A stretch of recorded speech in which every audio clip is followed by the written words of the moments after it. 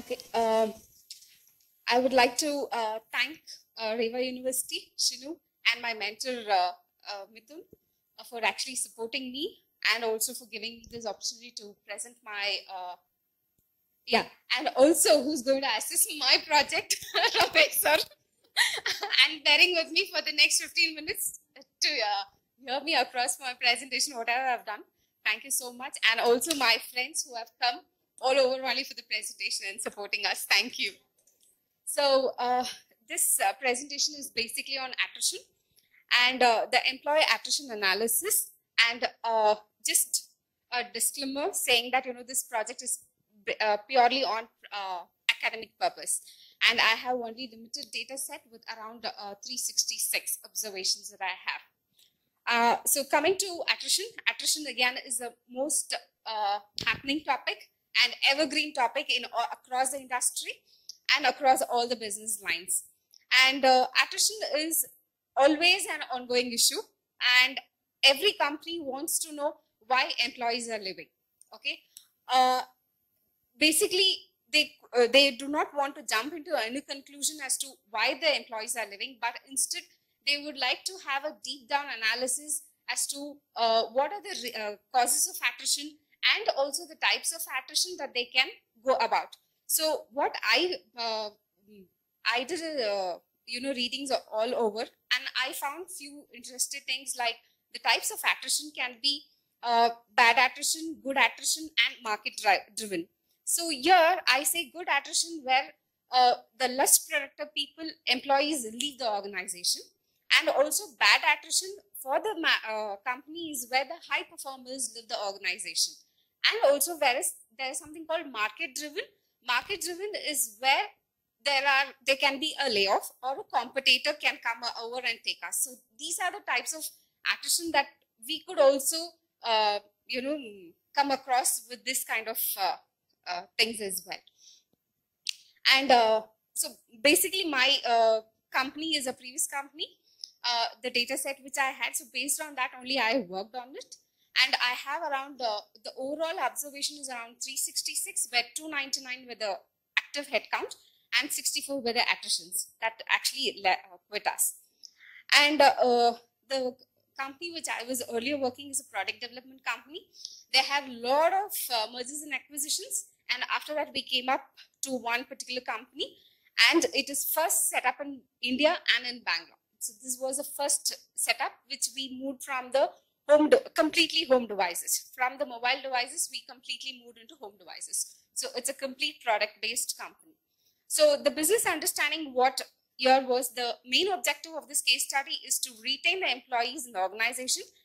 And also why? Because in 2016, the year-end attrition was 21%. So until I was there, this was the attrition number that was there. And my analytics objective was to reduce the attrition and also how to control the employees turn through productive models which can be used for developing retention strategy. So this is my objective. After this class is what my objective started with this. So earlier we used to talk only about, I would like to go about with this as well.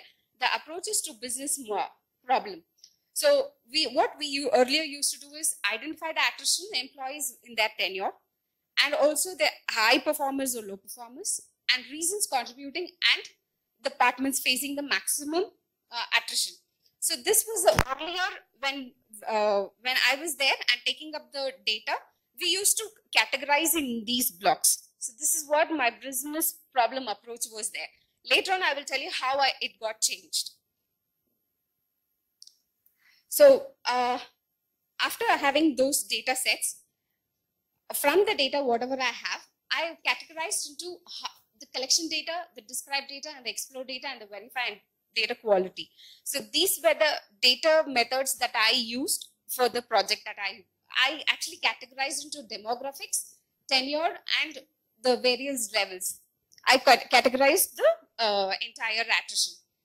Then the age, marital status, gender, overall experience. Active employees plus quit. Yeah, 363 were the total observation. In that 299 were active headcount and 64 were resigned. So I combined both to actually check out which is the best.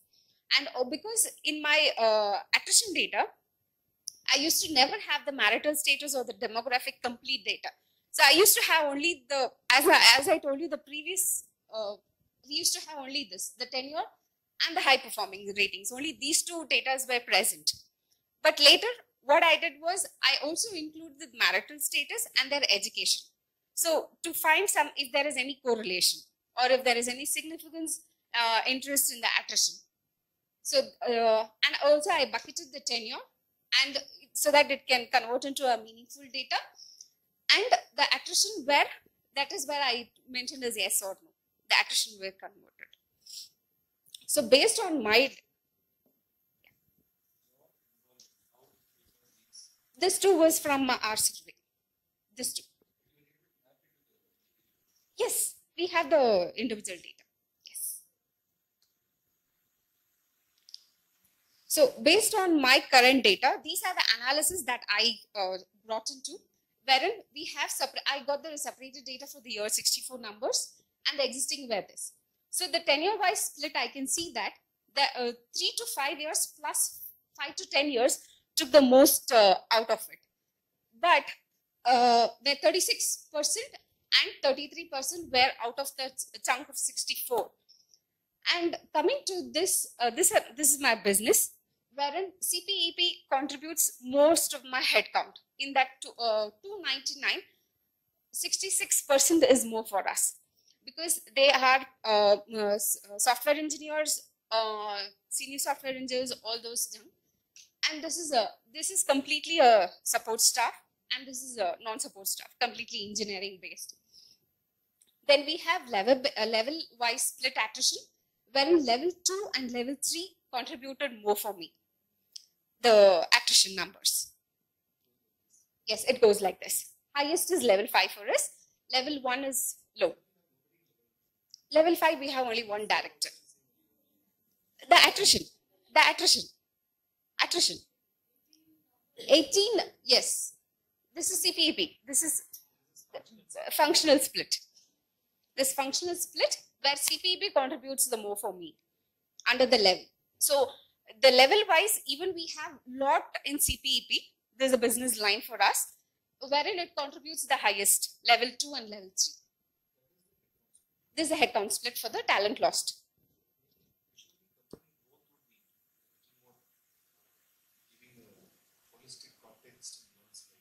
Oh, okay. Because CPEP yellow is higher because the headcount also is. Yes, the headcount is also higher for us. And your stacking follows the same ratio. Like yellow, green, purple. Yes. Yeah, because I don't want to. This is a level-wise attrition split. Pattern. Okay. Oh, yes. So this is the level-wise split. I also compared with the performance ratings that we have. That I find slightly distracting. You say talent lost across business. Huh. Whereas the chart is actually about your headcount. No, this is completely about the headcount loss. This also is a headcount loss. 64. 66% contributes for the CPEP business. So what is the tenure doing here? Tenure-wise split I wanted to show. The tenure-wise. We also have a tenure-wise. We also.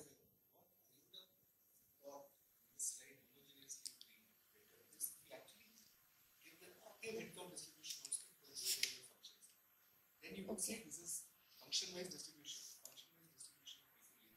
and this is grade-wise distribution. So by itself, we either have a level-wise distribution, we have level-wise and function-wise. But somewhere the overall. I don't know what to do with it. That's just when you're putting a slide. When you're saying what is the takeaway from this should be there. This is my employee demographic distribution. This is my distribution in terms of headcount lost. And this is my thing. Same way, the department-wise distribution in terms of different levels. Okay. Even if this slide is based on levels also, it is okay. is a level-based distribution. So tenure by itself is not associated, it's not leading. So your narrative, this is the data point and those two are different. So what my basic thought was like the tenure, the more you stay in the company, or the we get to be more along itself. But your 3 to 5 years, 5 to 10 years, even though the employees are staying more, they're not able to, means they are just quitting because of XYZ reasons. So that is where my thought was. I in a different, okay, sir. So I also identified the top performing attrition at risk as well. But here the ratings are from 3 to 4.5. We don't have any 5 scalar. So these are the numbers. These are not the percentage. So 3.5 people who quit. I'm completely talking about the people who quit.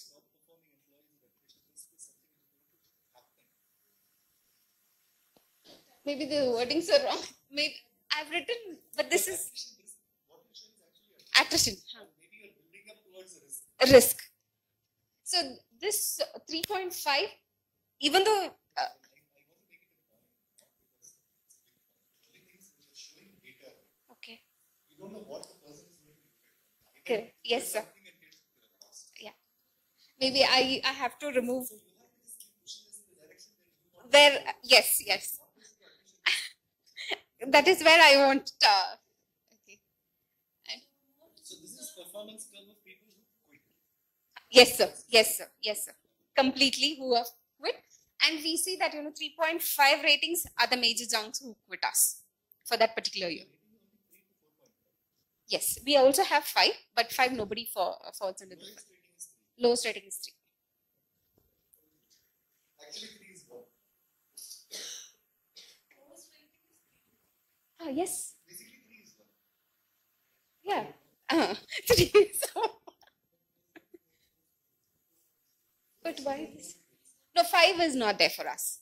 No, it's there, but none of the employees were. It starts from 3. Ratings is always expectations, met expectations, exceed expectations, and so my people, most of them fall under this category. We do not make them to 5 fall because we also have certain criteria. If the manager wants them to fall under 5, they have to give us proper justification why he or she is given the employee 5. And 5 is, we have to give them all bulk. So we do not recommend 5. I don't know why this is. No, there is actually only one side. I don't know why. It has come like that. Okay, so please ignore this, sir. Okay, and the reasons for contributing for attrition. So based on the attrition details, what I have, we have segregated into personal reasons, better salary, return to school, and career prospects. So these are the 5 major categories that we actually put across all the 64 categorized, wherein we can see that career prospects 28% and better salary 42%. So we have the major competitors as well.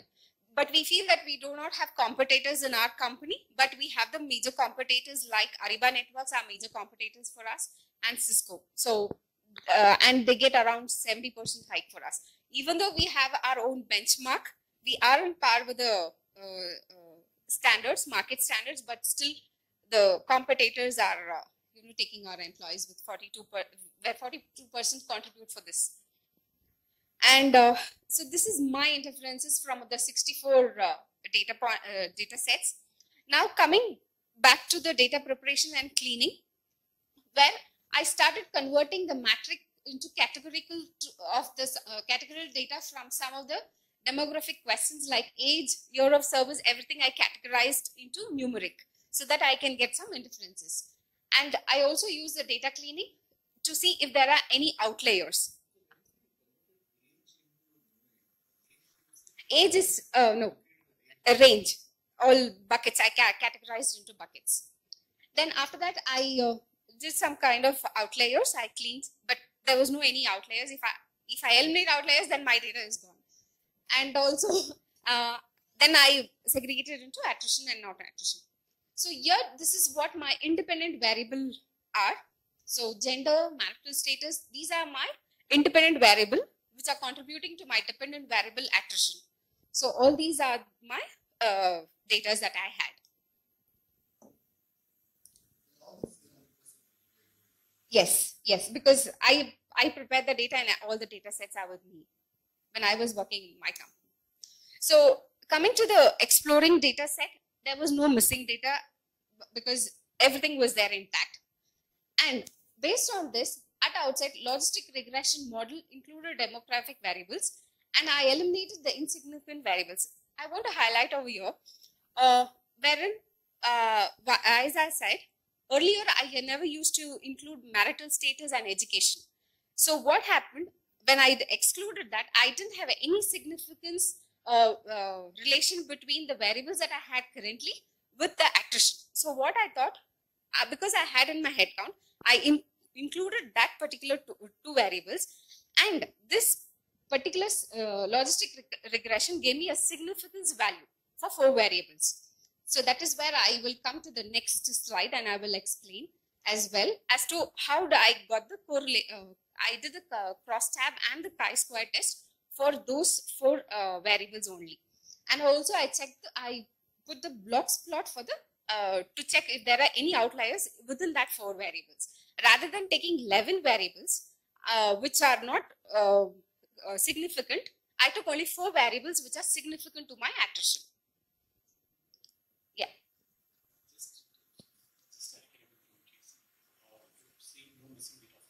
Yeah. Okay. Not.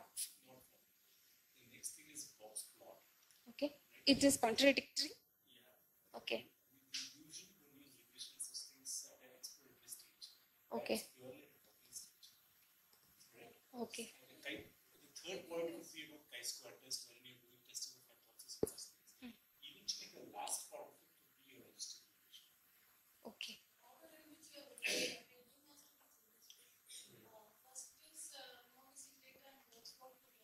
Okay. Then logistic. The last part of it is, so when you are saying the second point, that the outset logistic regression model included all demographic variables and subsequently eliminated significant variables. I have to put it. That's not the function. It's not really the main function of logistic regression. Okay. That is the last finding. Okay. Yeah, I will be taking through. But after this explorating data, I want to make an assumption. Yeah.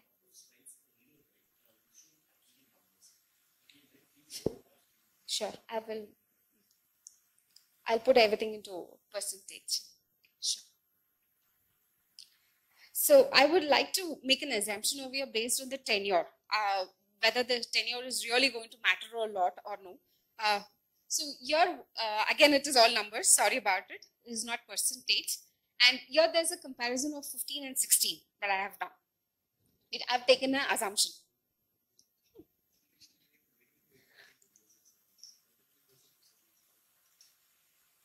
I'm just making an assumption.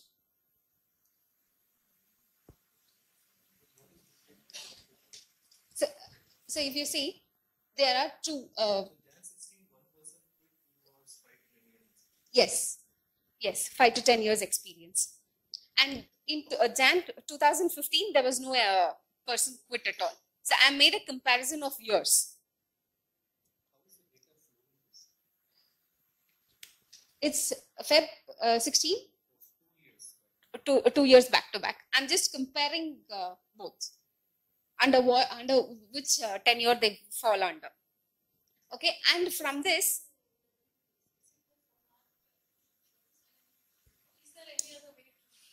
Actually, I wanted to show in a trend line. So that trend line, I was not able to get it properly in this. If not, the trend line would have really very easy for us to even show. Yeah, but I was not able to get this tenure in that. So I made a little bit of different. So here, August 2016, and June 2016 were the maximum attritions of 3 to 5 years and 5 to 10 years. So here, what was a major cause was because the salary reason. They quit because of the salary for us. And also it is during the performance appraisal time for us. That is the reason we see the major quits between that time as well. And also August. So we don't have much attrition in our company. Yes.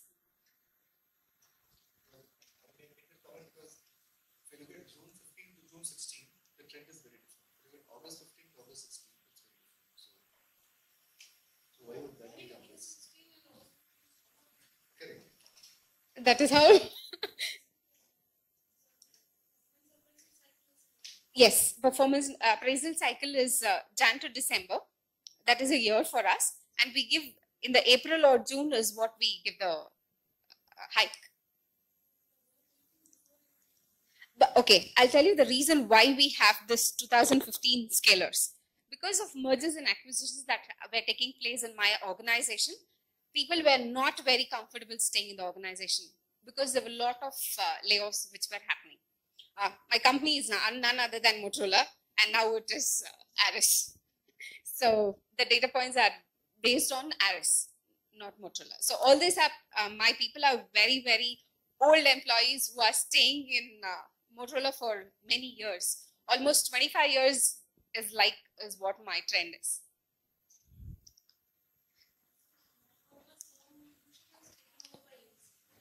Motorola, yes. Home is like devices, all those setup boxes and all. Division is taken by Aris. Sorry, no, Aris India, which is a UK based company. It is only present only in Bangalore for us, nowhere else. So, so linking back to my significant values, these are my significant values that I have correlated with the attrition, independent variable and dependent variable. Yes, based on the cross-tab chi-square, based on that, I came out with this, all these things. This is what is actually correlating with this. But earlier, before this attending the program, earlier what used to happen is we used to take performance, we used to take the tenure. Tenure is over here. But performance was a major factor for us to actually see whether they're going to attrite or no earlier. But after doing all this regression and all those things, significance, which is more significant, this is where I could correlate the significance of attrition rather than performance. Not logistic, regression, significance value. Most significant variables through chi-square correlation. So that is where I could find out only, okay, these are the important variables that are leading to attrition.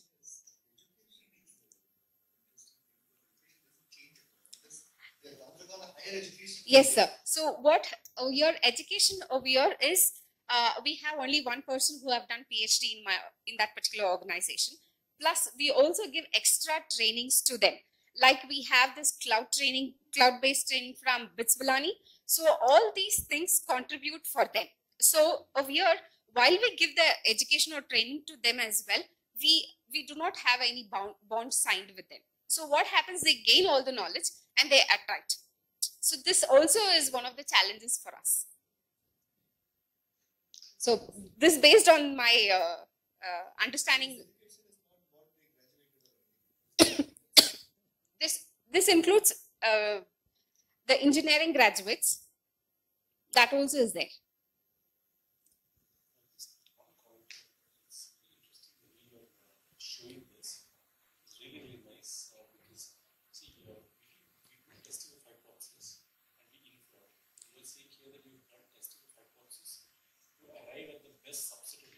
Yes. Okay. Yeah. And then I think you're using these variables. for model based, because I don't want to give all the 11 variables that was earlier contributing and come out with a no, but choose the best out of it and then come out. Then I give a proper feedback or suggestion to my company or people whomsoever is it, rather than going back to the yes, too many variables. That okay. Much okay. Okay.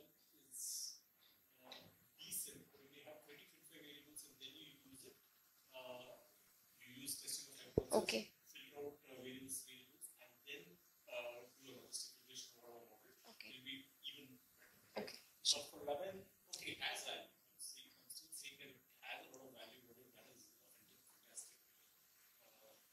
But yeah, I can give a little more thought about it. Sure, sure. I will do that. Sure. So I don't know if the next slide will be, this is the outliers that I wanted to do for those four variables. And the education is where the PhD that I was talking about, that it doesn't fall under the outliers, but I didn't want to eliminate him because he has to be in the system for us. He's one of the good resources. So that is where I wanted to get this as well. It is just for the outliers that I checked to tell that I've done something. Okay. Okay. Okay. And this is the approach to build the model. This is the crosstab with chi-square. This is where I did that for the significance. And this is where the model selection, where the decision tree and the logistic regression that I've used for the model building. Huh. No, sorry.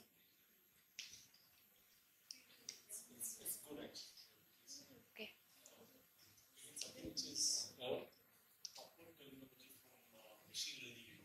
Okay.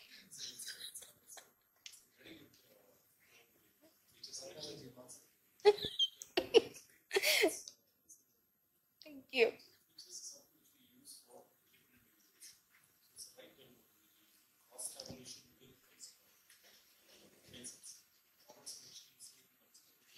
And a decision tree.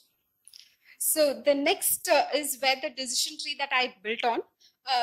These are the four independent variables. The results, what came out of it was marital status and tenure. So the next slide I will explain it. So this is where the profile analysis came through, attritis and non-attritis, where if the marital status is equal to unmarried and the tenure is lesser than 4 years, then 70% will attrite. So these are the attrite numbers for me. If, okay. So, yeah, across levels. So this is where my decision tree comes up. If the marital status and also unmarried is equal to unmarried and the tenure is lesser than 4 years, there are more chances that they can outright. But I can't do that, sir. They'll throw me out.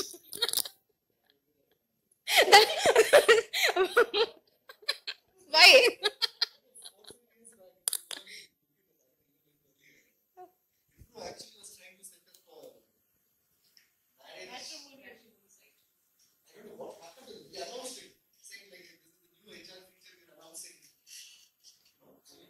So, but again, if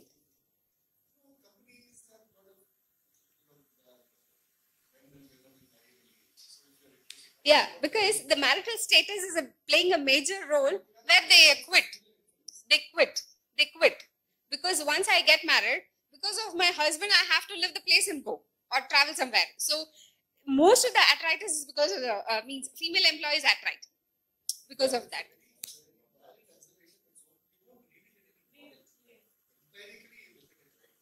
You ask people to visit marriage case because before that, what happens is you think about the job opening, and you know, like PM no, who's making more, who's making less. So when somebody gets married, frame itself changes, and you face larger issues. Yeah, larger issues are in life. Larger issues in life. I've still not experienced it, so I don't know.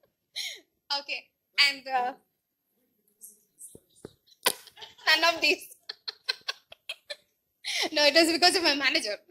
Okay, so do not add right. So this is what I have done. And the last one is where the decision tree model, what it predicted me, and the logistic regression, I also interfered where 95% I feel the logistic regression model is best for me to use rather than the decision tree because it is giving me the accuracy of 95%. So I don't know how to, because based on the,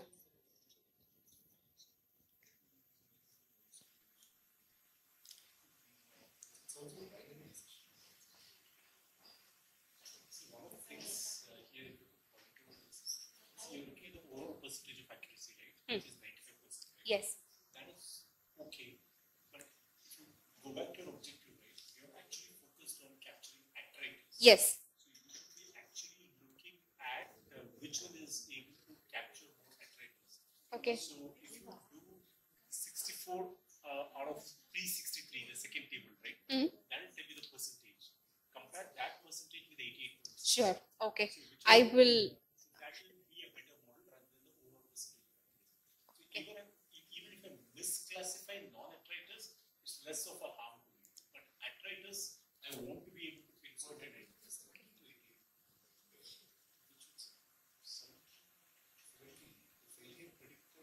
the overall percentage of accuracy. So what I'm saying is true negative. Yeah, this versus this. No, sorry. Correct. Failure is predicted and such failure observed. Yeah. 45 or 45, 100%. Actual numbers. In her case, what's happening is she's getting 100% accuracy in predicting this, which is slightly. So my data is like that. You'll never get it. Which means 0% misclassification.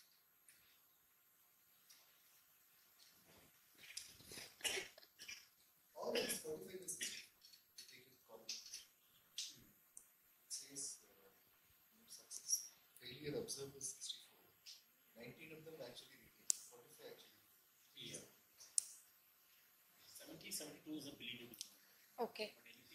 Beyond it, actually, even I had a negative to put this particular thing away because I was not comfortable as well in this. So, but still, yeah.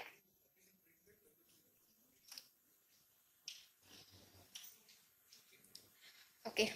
So my last slide is like what do I recommend based on all my readings and things like that.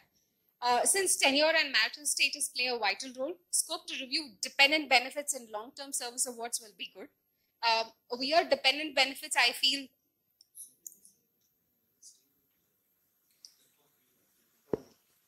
So when I say dependent benefits, it's actually, they can be wherein if my husband is working in some other organization, if there is a vacancy, I also can apply for it. So maybe I'm just giving a broad, it can become one of the thing. Plus also increase the benefits in terms of the insurance.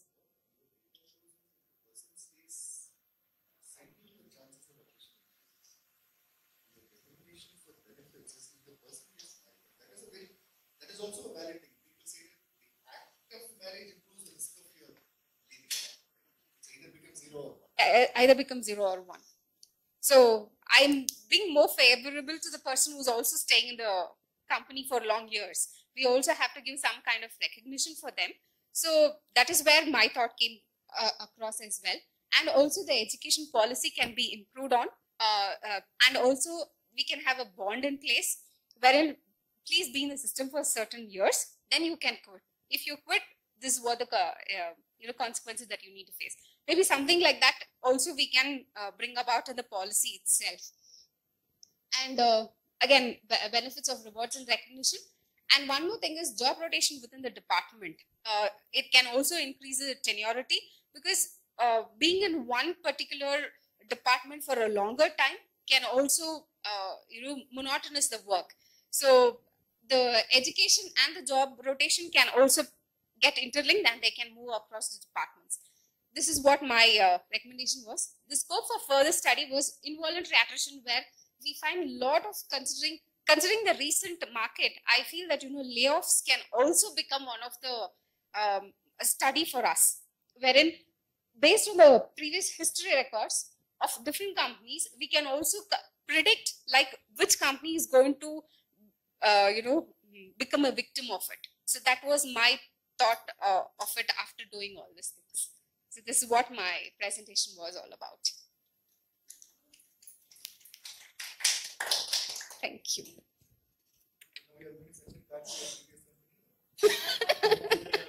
No ways.